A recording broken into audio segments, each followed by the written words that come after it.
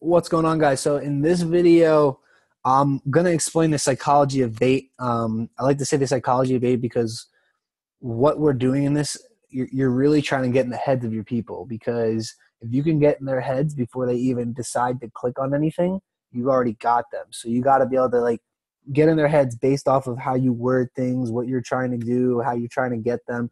You got to be able to capture their attention immediately. Okay, so how do we do this? Ready? You're targeting a specific person with a specific problem and giving them a specific solution. Keyword specific. You need to be detailed, meaning when you guys go out and you're doing your customer research and you're looking into what exactly your specific niche of customers wants. This is the type of stuff you need to be looking for. You need to be looking for their number one questions. You need to be looking, okay, if I'm going to target this type of person in this specific niche, what are some specific problems that these types of people may have, and how do I solve it with a specific solution? You got to tell them exactly what they want. Okay, when you do this, you're going to set them up for what's called pre-framing, right? So now we got pre-framing. You're getting them mentally prepared to be ready to see further interaction with what you have to offer. Meaning, all the stuff that you are showing them, all the bait, the headline, the things you're about to offer them, it needs to get them mentally prepared to get more information from you, or to get the sale from you, or to get your product. Because if you can get them mentally focused, if you can get them mentally in the zone based off of the industry that you're in. So if you're in health, if you're trying to get them mentally in the health zone, we're getting free workouts, free exercises, muscle gainers, fat loss. If you can get them pre-framed to understand that, yeah, okay, this is about losing weight, this is about gaining muscle. What's going to happen is when you start leading them on to the next, pages of your funnels, you could start hitting them and sending them to your sales pages of the products that have to get them better based off of the information they got. So if it's a free cheat sheet or 7 simple steps on how to lose fat, and you offer them a fat burner, it's obviously going to make sense with what they just got, because you're giving them, you're literally telling them how to lose fat, and now you're helping them incentivize it by increasing it. So now they have more of a reason to buy your fat burner because you pre-frame them to get ready for a fat burner. So think about what your company is and how you could do that. The bait value. This is something your bait about. Bait is your bait something of value that you might have to question about putting on a price. So if you just come up with a quick 2-second free cheat sheet type thing, is that going to be worth it to them? No, you don't want to literally have something so shitty that you know for a fact you just give this out for free because it's not that meaningful. You need to make something a little bit in depth. So yes, you got to take some time to put this stuff together.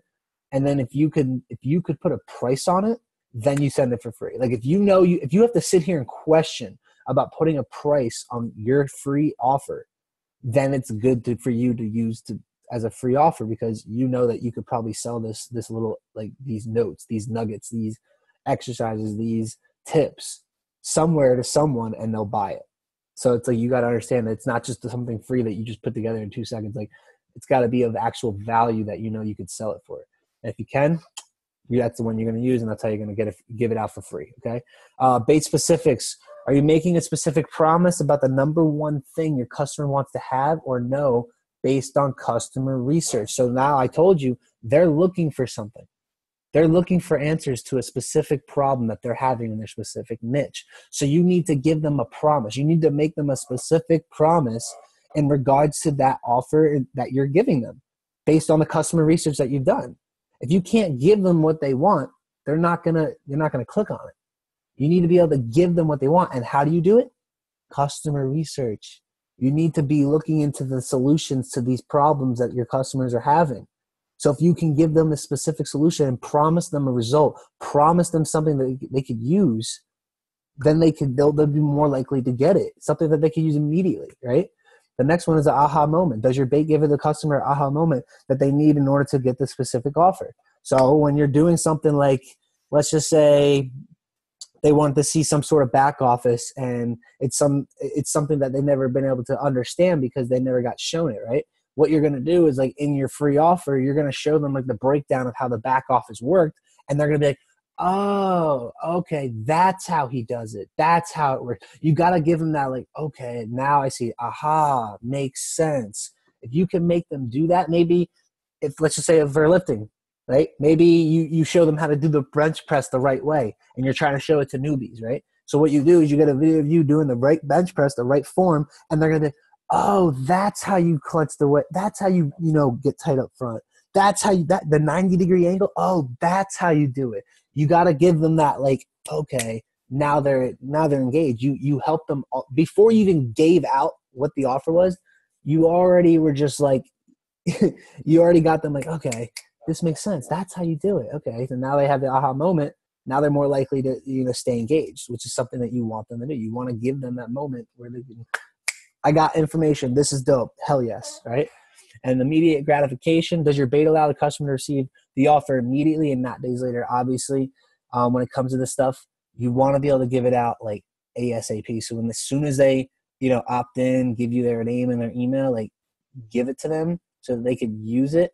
One, now, okay, two, and two, something that they can implement as soon as they start using it, right? Not just something that, okay, here's the free offer, and then you automatically have to wait a week before you can actually use it. Like, give them a tip or something that they could use as soon as they get it. They could use it that day, because if you can give it to them that day, they are more likely to click on it. It's like a person. You guys understand the psychology of humans and the way we are within this day and age with all this technology and stuff. Everybody wants everything in their face right now. They want the answers right now, today, not tomorrow, right now. So you got to give it to them. Go give it to what the people want. They want it right now. So give them something they can implement as we speak. Because now, again, if they can, that gives them even more of a reason to get your offer for free right now. You know what I mean? And then obviously there's this 5-minute rule.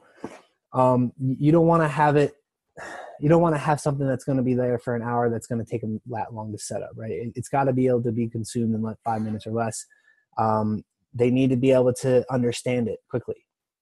So that's why you need to go into detail. Like what I was saying to you guys before, they need to be able to understand something very quickly. So you have to go into detail and actually put time into making this stuff, because if you can give it if you can give them real value, something that is not cheap, and something that you can go into depth with, and they can consume that in less than 5 minutes, like, tips, it's all you, maybe some quick videos or whatever, they're more likely to watch. They're more likely to read. They're more likely to actually implement it and use it.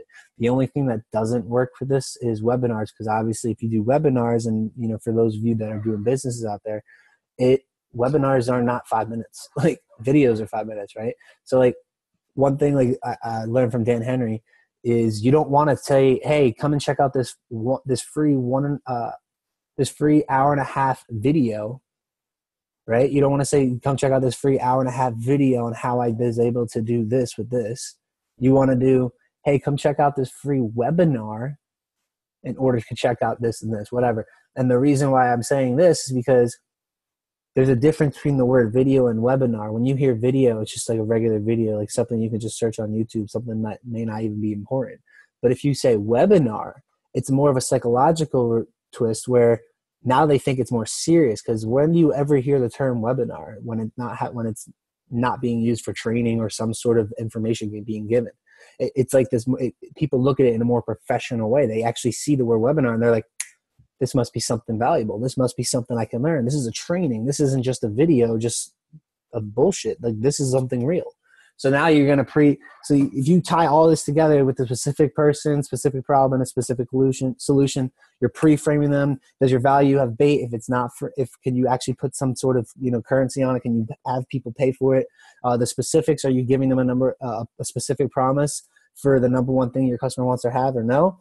Are they having an aha moment? Do they get it immediately and can they use it that day? And is it less than 5 minutes? Can they implement it with less than 5 minutes? If you guys can get all this stuff down, you guys are going to be good. And like I said here, Dan Henry kind of was a big help for this. So guys, well, aim with tonight, getting messages. But guys, implement this stuff. I promise you, it will change the way you see. It will change the way that you actually, come up with the bait.